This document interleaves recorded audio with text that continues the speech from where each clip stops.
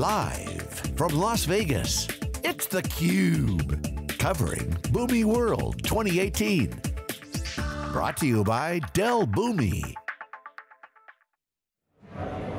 Welcome back to theCUBE's continuing coverage of the second annual Boomi World 2018 from Las Vegas. I'm Lisa Martin with John Furrier, and we're welcoming to theCUBE for the first time the Chief Operating Officer and Chief Customer Officer, Chris Port. Chris, thanks so much for joining us on the program today. Thank you for having me.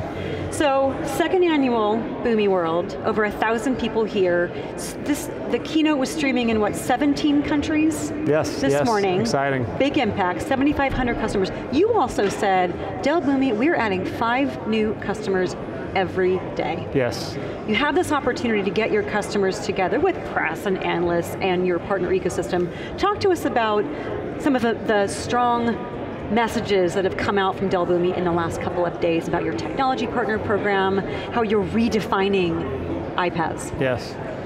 Yeah, look, I think it's about the leadership that we've talked about, effectively since there was a Gartner Magic Quadrant from our space, we've been in the leader quadrant. So incredibly excited about that. But the goal is, how do we become a leader for the next 10, 20, 30 years? And I think that's, this week is not just the start, it's a continuation of that. So we talked about the new technology partner program, which to me is just the continued evolution. We've always had a partner program, but it's just continuing on that journey and really starting to explore ways for partners to now start to build solutions on top of Boomi that they can then take to market, that we support. Obviously leveraging Boomi's technology, but then building on our platform.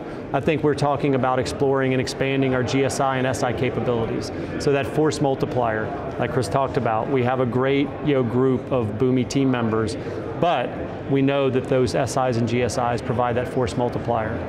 We've also launched new services around enterprise innovation and enterprise architecture.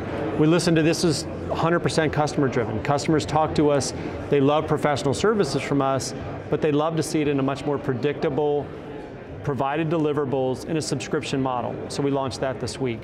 And then Steve Wood's going to talk tomorrow about a multitude of things from a product perspective that we feel are really kind of, this is where the iPaaS 2.0, as Chris called it, tomorrow is the start of that, and I think you guys will see that journey. There's a lot of challenges in this marketplace with cloud native and on-premise legacy applications that have great value as they get modernized in the cloud. You guys are born in the cloud. Everything that Boomi has done since the startup days has been cloud native. So that's an interesting perspective. So that's going to be helpful for as you guys take the customers to the next level. But this connected business market that's developing is complicated. You got smart contracts around the corner with blockchain. You got integrating multiple developer environments, multiple tool chains. Sure. Just on and on, a lot of complexity.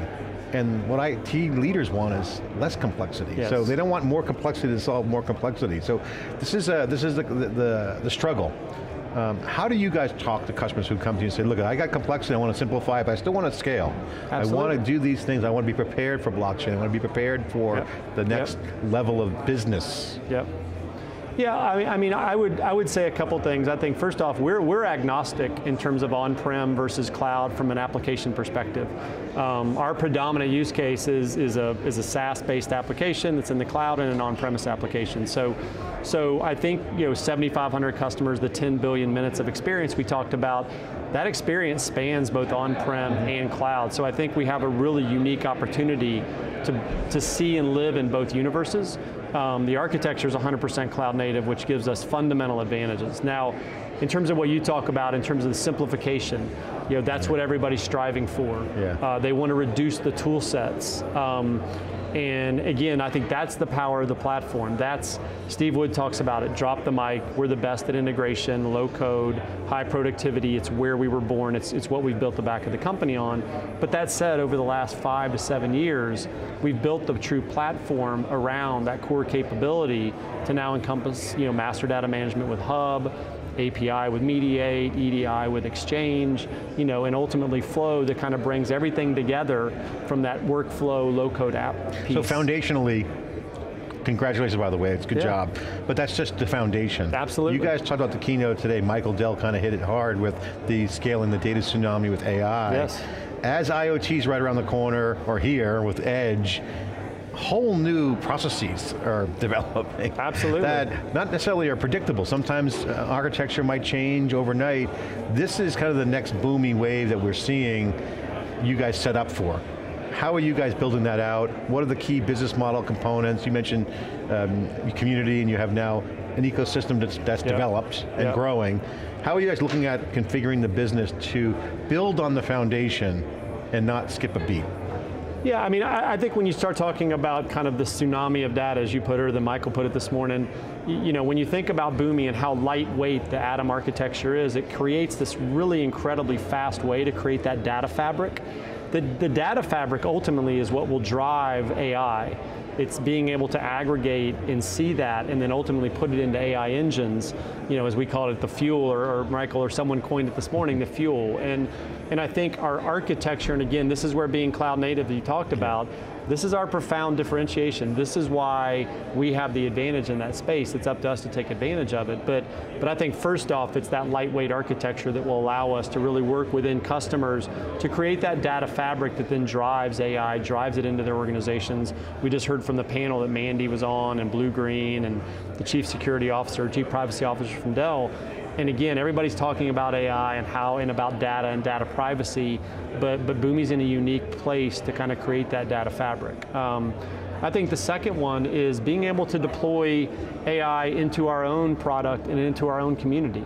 And talking about staying ahead of the curve, that's paramount. That's our fundamental, in my opinion, that's the fundamental differentiator. It's the moat that we have today, you know, because we are single instance multi-tenant. So people will talk about the number of customers they have, but all of ours live on one instance of Boomi. So that 30 terabytes of anonymous metadata, that's all on one instance. So we see that it's our opportunity, and you see it with Suggest and Assure and some of the things we pioneered in AI. It's our opportunity to take advantage of that with the future things, and Steve Wood will start talking about that tomorrow. I'm excited of how we deploy AI in our community, into our support to, in a much more proactive way, help our customers solve problems and opportunities that they have every day. Michael Dell has talked numerous times on theCUBE and even, again, today, and in the keynote, that companies need to express their competitive differentiation with their data. Enterprises, that has mostly been the sweet spot for Dell Boomi, large organizations, not born in the cloud, many of them, have a huge advantage of having a ton of data. You guys are a great example of how you are also using almost 30 terabytes of anonymous metadata to tune, and that's too soft of a word, to really empower the platform. So you're an example of really kind of transforming, using what you're saying is what companies need to differentiate. When you're in customer conversations, as the Chief Customer Officer, how often does sort of that Boomi on Boomi transformation story come up and help customers get even more trust in the brand? That's a great question. You know, I think it comes up more and more, and I would say it's Boomi on Boomi, but it's Boomi on Dell Technologies as well. Because Michael talked about it, you know, Boomi, you know, Dell went on this acquisition binge, and if you go look at it, it started roughly 9-10 years ago, and Boomi was literally the second. If you go look at kind of the assets that they purchased, Boomi was the second, and it was about 12 months after the first acquisition. And you know, everybody's learning about what it can do, and they're like, wait a minute, we acquired this other company 12 months ago, and we're still trying to figure out simply how to make the two instances of Salesforce talk so that sales makers can just share leads and understand what they're doing in each other's accounts. And we're like, well, that's kind of what Boomi does. And within 6 weeks, that problem was solved for that acquisition and obviously the Boomi acquisition, and then kind of carried that on. So you use your own technology to solve the internal problem. Exactly, drink your own champagne, you know, and that's just become more and more. I mean, we have a multitude of people from Dell Technologies IT here this week talking at some of the breakouts in terms of how they leverage it. They're now leveraging that. They're now leveraging Flow for different opportunities. You know, Dell's got one of the largest service cloud deployments in the world happening. A lot of that will be powered by Boomi.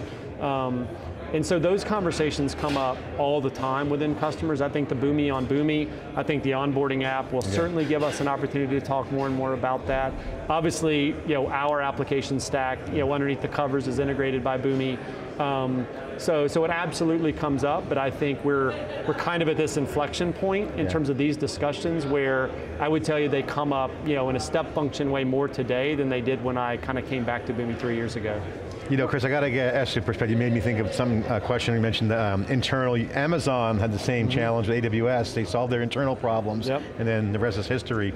Dell has an interesting architecture now, and look, if you look back at the history of Dell, I know you look at how it was built out. Michael has been very successful in merging in as an equal with EMC. The acquisitions that came in, tuck-ins and some in storage all over the place. You guys have a culture of acting like a startup, and the founder on stage is like, I'm jazzed, I'm going to go the next 30 years. I'm like, that's 85, I'll be like, okay, so this is a culture of startups. How does Boomi keep that startup edge? Because they were really SaaS first early on.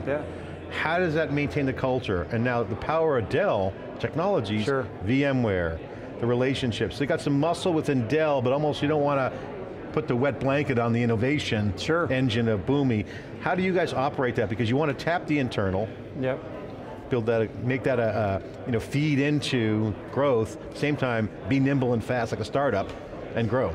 Yeah, well this is the unique opportunity that I've had, right? I led the strategy that ultimately led to the acquisition of Boomi, led the due diligence, and then rolled out and was part of the leadership team 8 years ago. 8 years ago to the day, yesterday was the anniversary. And part of the design point of the acquisition though, part of the selling point to Michael and his leadership team at the time was incubate Boomi. Please, don't try to integrate it. Don't force it too early. No, let's leverage the power of Dell where we can, particularly from a go-to-market perspective and a branding perspective. But in terms of truly integrating, when you think about integration in terms of M&A, that wasn't the playbook that we ran. In fact, my job as kind of the chief integration officer at the time was to really protect versus integrate. And I would argue that that's kind of carried on 8 years later, and Chris McNabb and the team have, Chris has built an incredible culture at Boomi, and it's probably the first thing that we talk about at every leadership meeting, which is we're trying to grow heads, and grow team members and grow boomers 40, 50, 60% year over year in terms of our hiring. The one thing that we cannot relax on is that culture, and Chris has infused that in us. Michael's absolutely an incredible backer. So strategic from day one. Absolutely. You know that cloud's around the corner, but still you're early, so you probably got a good price on the deal anyway, but you say, okay, cloud native, you got VMware, you got Pivotal, it's maturing in real time every day. So you guys had a plan from day one to be strategic that way, not jam the revenue up and try to get the numbers up. And I would say even today, I think we're absolutely, we think there's incredible opportunities with partnerships with obviously Dell Technologies, but with Pivotal, with VirtuStream, with potentially VMware. I think you'll continue to see us announce things and explore those. But Michael, he holds Chris and ultimately the Boomi team, accountable to our P&L. We have to go meet our numbers, and there is no forcing of partnerships. It's like where it makes sense, and there absolutely are things where there's logical synergies. Well, now you're on the inflection point. You got to grow the business. Exactly. But the data is still going to be, that could be the next kick-up. You don't know where you are on the inflection point, I'd imagine, right? Are you down here? Is it hockey sticking up? Or because if the data comes home and you have a trust platform for the data, that feeds into the apps. Absolutely. That feeds into the API 2.0 economy. Yeah. And I mean, it's a fair question. I don't know that we'll know until 5 years from now where we are today in terms of that inflection point. I would say, typically we're actually seeing acceleration in our space, right? Like usually when you look at the Gartner, the Forrester stuff that I stared at 8 years ago, usually they're very aggressive on their expectations. Their expectations for iPaaS were actually lower than what we've seen. And we're actually seeing even acceleration in growth of the space. So we know that we have this opportunity, I think, with data and the ability to create this data fabric and really drive those business results and insights into our customers.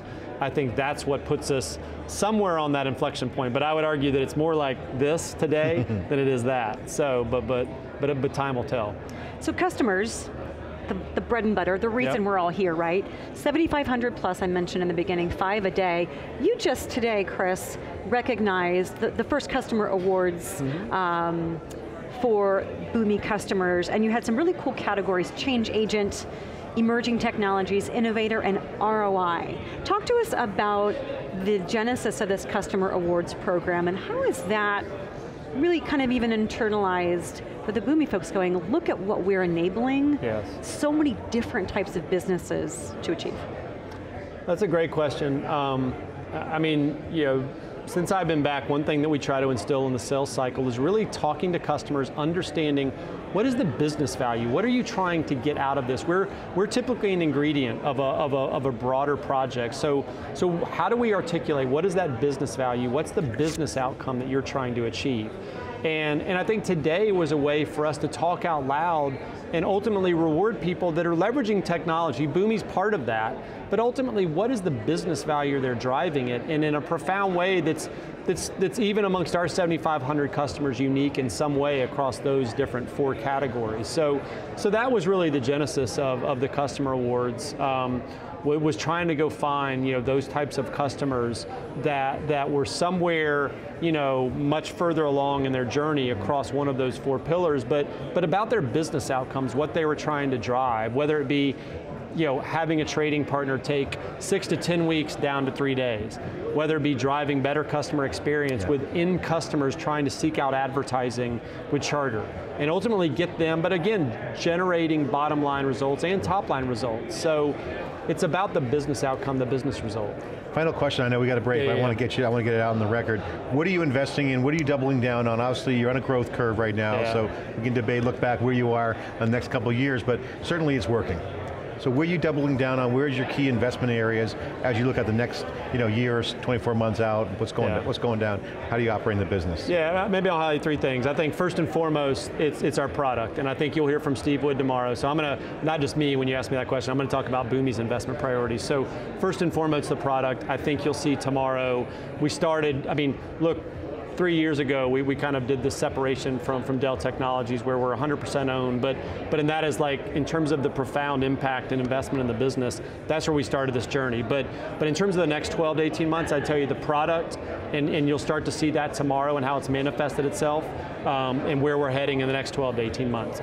I'd tell you our go-to-market activity, and there it's continuing to build out those global capabilities. It's continuing to really hone and focus our partner capabilities, and it's also figuring out how to leverage Dell Technologies and really drive that, particularly to help bring us into those opportunities as we scale and continue to grow. And then I think the third is our customer success equation that I talked about this morning. Chris has been incredible. I genuinely mean it. Success is a Boomi-wide initiative. We're only as good as our customers experience today, and we invest in that every single day, and that's been a profound investment area that will continue to ramp up to really plow down on that success equation that we talked about. Well, Chris, thanks so much for joining John and me on the program. COO, Chief Customer Officer, and dare I also add Chief Listening Officer. I've heard a lot about your listening I like to that. I the like customers, that a lot. I like that a lot. as well as employees. Thanks so much for your time, Chris. Thank you so much. I'm Lisa Martin with John Furrier. You're watching theCUBE live from Boomi World 2018 in Las Vegas. John and I will be right back with our next guest.